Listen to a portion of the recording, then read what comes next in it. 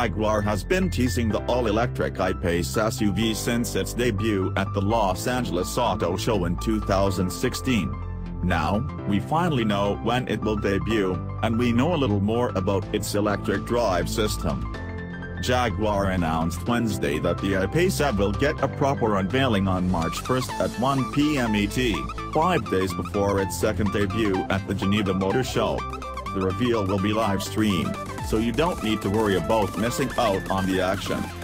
In addition to the reveal news, Jaguar let slip one important detail about the I-Pace: it can charge in a hurry. With the 100 kilowatt DC fast charger, the I-Pace can fill its battery from 0 to 80% in about 45 minutes.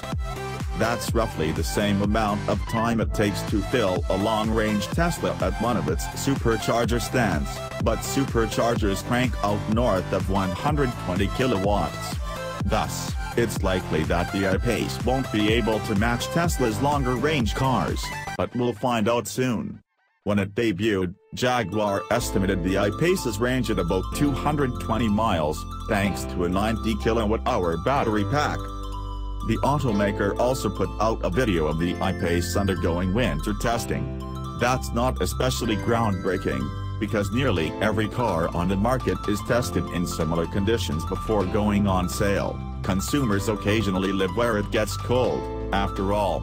It will be interesting to see how the temperatures affect the I-Pace, though. Extreme heat and cold are very effective at reducing EV's overall range.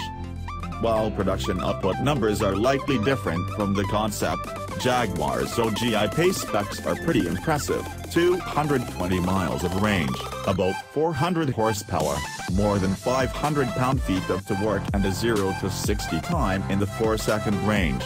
We'll see how much of that translates to the road about a month.